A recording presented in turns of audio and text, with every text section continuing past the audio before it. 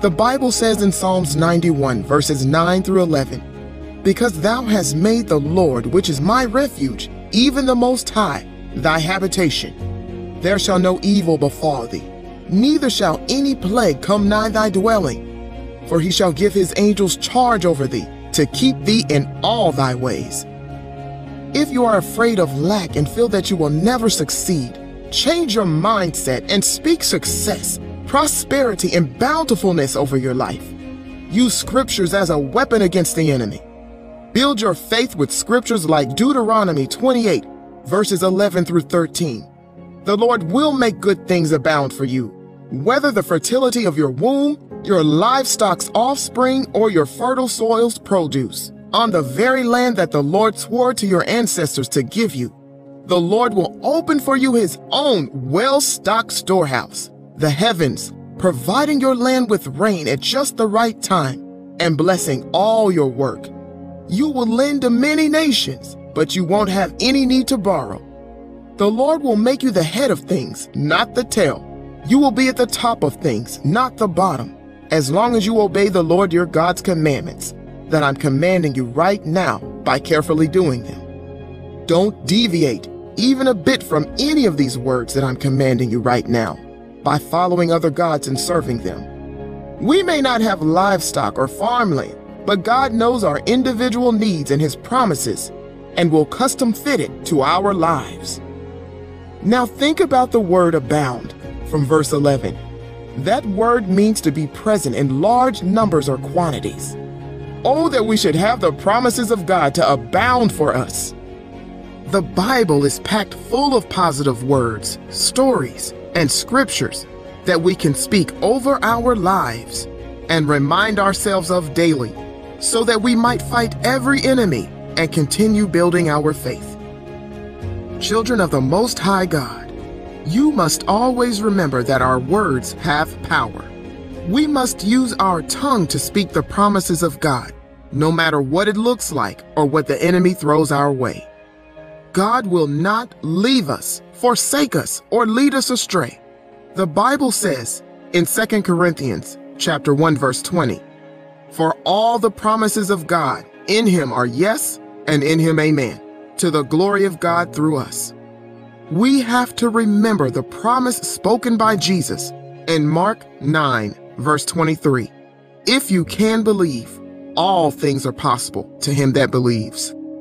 So instead of speaking doubt, unbelief, or negativity, we can actively choose to speak the promises of God and defeat the enemy.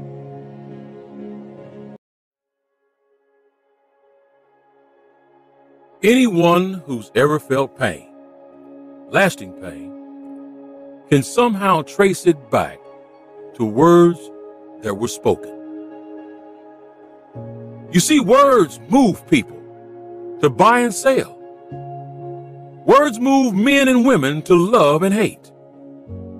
Words can depress, distort, discourage, and deceive.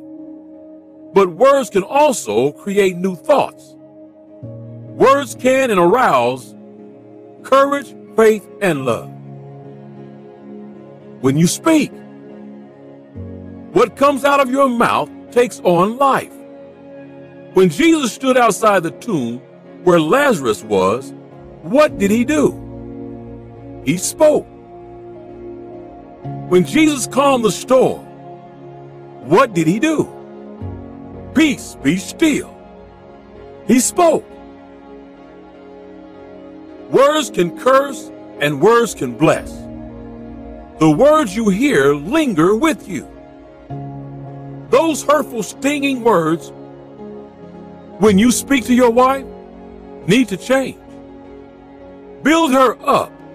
Lift her confidence. Those discouraging words you speak to your husband, they need to change. Build him up. Tell him he can do it. Think about the words you speak to your children. Those words can change their future, their thinking. Words, spoken words, written words, even words set to music, are more powerful than we may realize. because what you hear will linger and creep into your spirit. So what are you speaking? What are we giving our ears to? Are we speaking words inspired and words aligned to the Bible? Or are we speaking words of contention that bring destruction and a snare to our soul? We don't have to fall for the devil's temptations or accept the evil circumstances he throws our way. We can declare in the name of Jesus that the devil has no power over us. We can rebuke the devil's whispers to try to lure us away from God. We can resist the devil's lies about who we are and who God is. When the devil tries to tell us we are worthless, we can respond, "No, I am made in the image of God, and I was worth the life of God." When the devil tries to tell us that God has abandoned us, we can say, "No, Jesus said, I will be with you always, even until the end of time." When the devil tries to tell us we cannot overcome the alcohol, or the drugs, or the pornography, or the gluttony, or the gossiping, we can respond, "No, greater is he that is in us than he that is in the world." We have the power to say no to that old serpent called Satan, and let him know that God's word has the last say in our lives and not his. Hopefully, we have seen today the importance of saying no. Saying no can help relieve us of stress, depression, physical ailments, and even the whispers of the devil. Let us commit to utilizing the power of no more in our lives. In Revelation, Satan is called the accuser of the brethren. In John, he is called the father of lies. And there's a reason for that.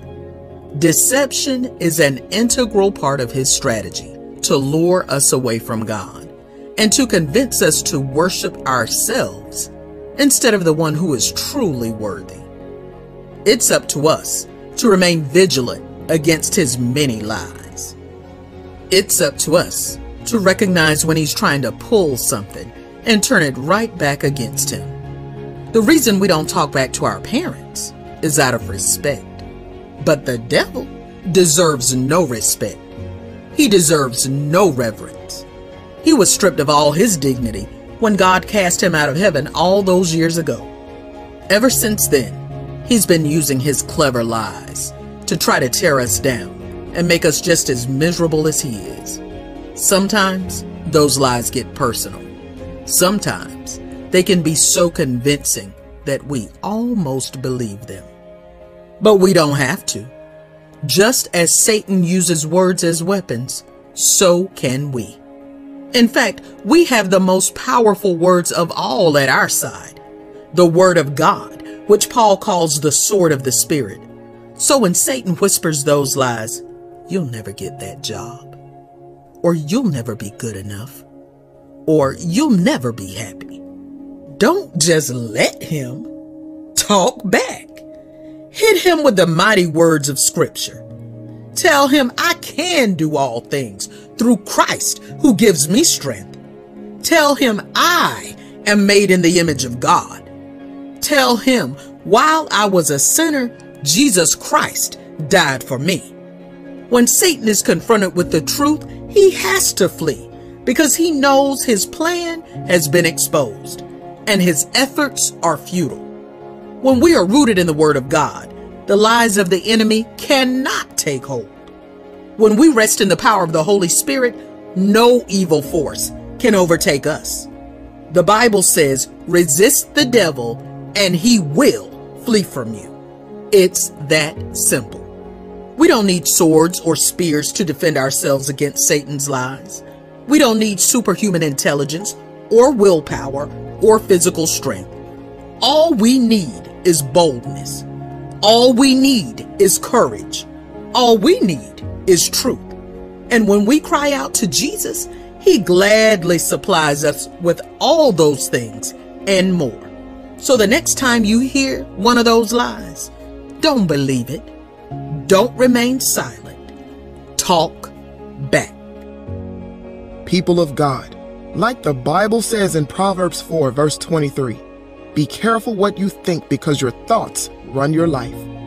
Not only do our thoughts run our life, but our thoughts often spew forth from our mouths. We must always guard our hearts, because even the tiniest bit of doubt can creep in and cause us to say words in anger or doubt, bringing death to our very situation. However, there is good news, my brothers and sisters. If we can speak death to a situation, we can also speak life. We can speak well over ourselves and our situation. If you are afraid of all the things that are going on in the world today, speak life to your situation.